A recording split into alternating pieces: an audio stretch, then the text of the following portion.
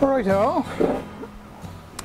This is the computer on my machine now, permanently on my machine, built into my machine.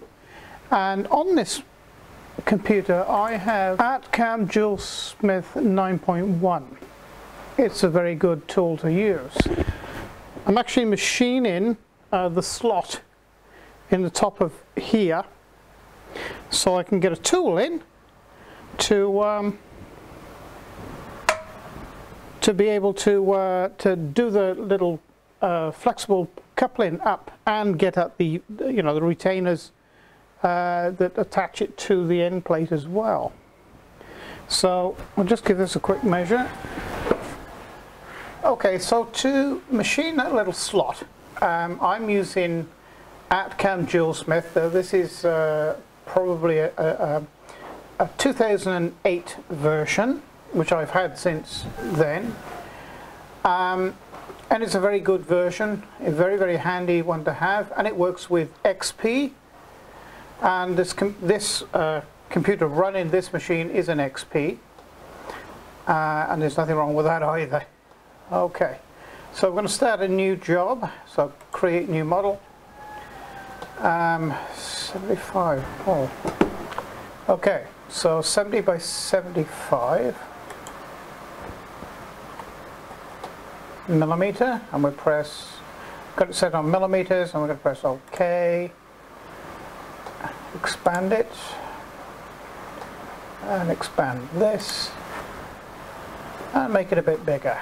So I'm going to show you a couple of interesting little things with this, and this is available on all the ArtCAM products, even the new ones, and also Aspire also has this.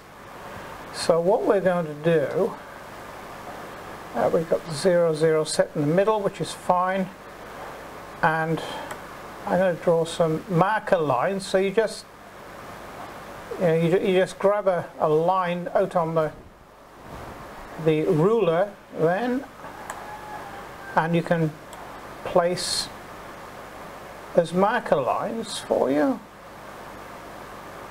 if I can get it right there. And then you can go up here, 15 mil down.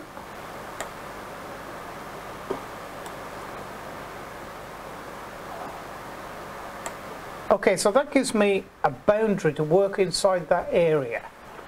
So what I'm going to do is very, very quickly is come over here to choose a tool from the flyout box, and I want a circle, and I want to go here,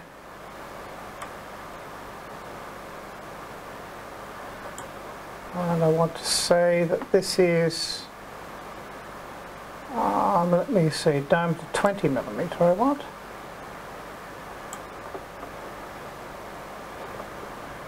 $20 millimeter, and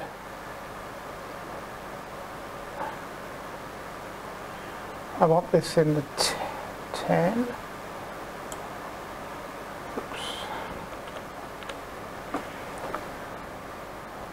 I want it right there on the 10. So I'm using two things here. I'm using guidelines, and I'm also using the rulers. So I want to preview that. And that's correct, that's exactly where we want it. So we want to create and close, deselect that, so then select we want another one down here,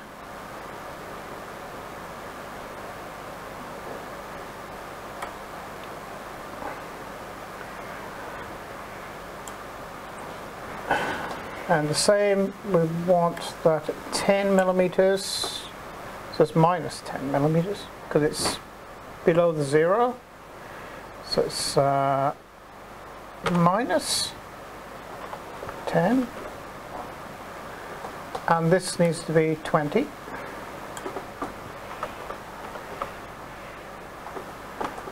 and we want to preview, looks okay, create and close, deselect. So we're going to zoom into this now. maybe not quite so big. And then we're going to select a line. That one.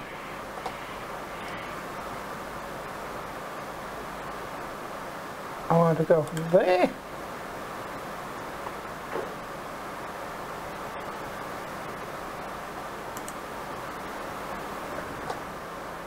actually we're going to undo that. I've just noticed that they're not quite where I want them to be, I don't think. A lot of lines. We can get rid of those lines actually. So just these can go back out the way now. Very simply got rid of. So we want to attach this line to the point there and to that point there, and then right click to end that. So we want to do it again over this side, midpoint. I have snap turned on, so that's why it's actually snapping to the circle, and snap there, right click. So then we need to clip the vectors. Any line or mark on this screen is a vector. So we come to the scissors tool and we just snip away. Okay, but this isn't complete yet. So what we're going to do is we're going to select all of them like that, and we are going to group the vectors. So now that is one vector. So it's gone blue. So that's one vector. So you click any part of it and all comes up. So now we're going to machine that. So come down here to Toolpaths, and it's a 2D profile. Inside, well, let me just see what tool I'm going to use. I use my 8mm, it's in there, it's ready to go. So you're going to see me make I don't think I've made one in this list, but we'll find out in a minute. Let me see, that's 5 to 6. I'm going to go through 6mm, although the wall thickness is, and what we're doing is we're going to punch a hole through the top of this, and we're going to cut this shape in the top of there. And I know that wall thickness is 5mm, so I'm going to say 6mm because I want to go all the way through.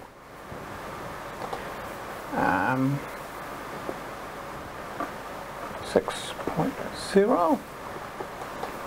So this, by the way, this is what's commonly known as a wizard or a dialog box. It corresponds with you. Machine safe 5mm, that's fine. Profiling tool, select the profiling tool. Oh, it is there, 8mm. In other videos I have actually showed you how to put a new tool, if it doesn't exist in here, into ArtCAM. So I'm going to select that, and now we're going to set this up for this machine. So step over.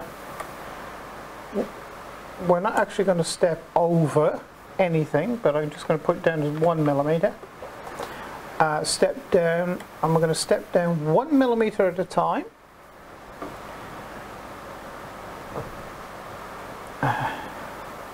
Actually 1.25 at a time. 20mm is a little fast for this little mill, so we're going to go 10mm and 4mm there. I mean, I won't be running this at 100%. I will be running this about 30% of that to begin with anyway. Ramp moves, definitely. You don't plunge straight into a job. So ramp angle 10 degrees, fine. Maximum ramp length 5mm. That's, well, Yeah, that's okay. Minimum rank, well, we're going to make that 5 as well, because we want it to do 5mm. Want it to travel at least 5mm. So the height is 1mm, that's okay. In other words, we're going to start off the ramping. It's going to come from 5mm down to 1mm, then start ramping in. That's what this means.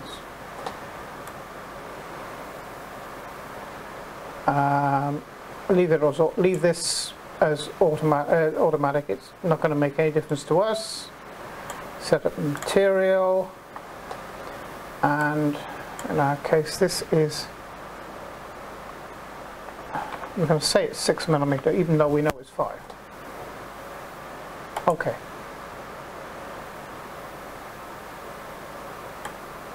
Coming down to here, name the toolpath.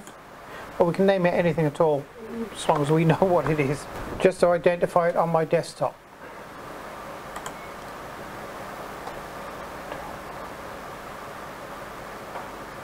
Aha!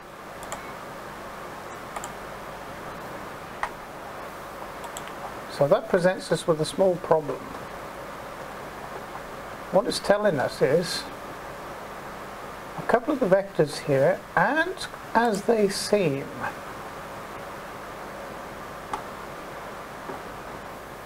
So let's go back to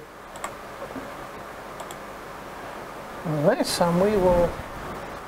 Okay, so what we need to do is highlight our vectors and come down to here, although it's grayed out. This one is weld vectors, or join vectors with a coincident straight line or curve. And we want to raise this number up for a start to 2mm and join. Close. So it's as simple as that. We've just joined that now, and we can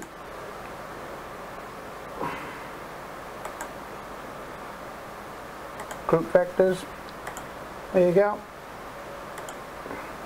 And now that's fixed. So that's how to repair vectors. Very simply. And now we are going to do our toolpath. Inside, 6mm.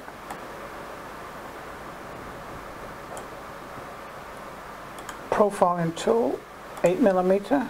Select it.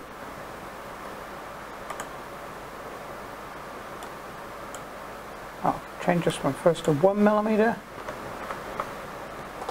Change this one to 1.25. This one to 2. We'll go 10. This one to 4. 5,000 RPM is the maximum this little mill will go. RPM. Right moves, it should remember. Yeah. Okay.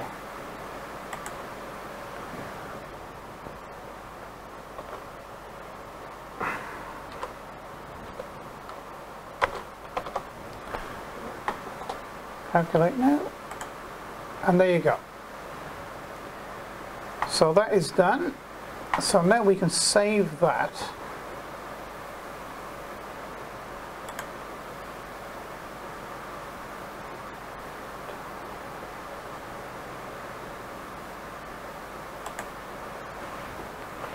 Okay, save that toolpath. G-code. We want to save that to desktop. It is there, and so we're going to call it something so it's so we can recognize it.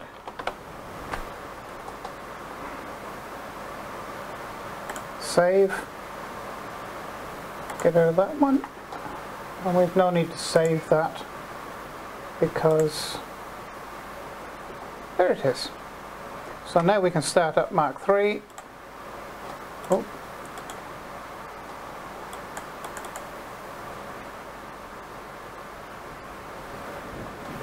and load it straight into Mark III. Load G-code from desktop. There it is there. And there's the representation. So let's now set the machine up. I'd like to take this opportunity to thank my patrons. Without their help, you know, I couldn't possibly work at this level that I am, or maintain it. So again, patrons, thank you very much. And I'd like also to thank you viewers for watching my videos. And don't forget, press like, subscribe to my channel, and you know, there's over 350 videos now on both my channels. So I think we'll leave this one here, and the next one then will be finishing off this X axes, and then, you know, putting the standoffs on, and you know, if I can get it in the same video, we'll build this end up as well. So thank you for joining me, and it's bye for now.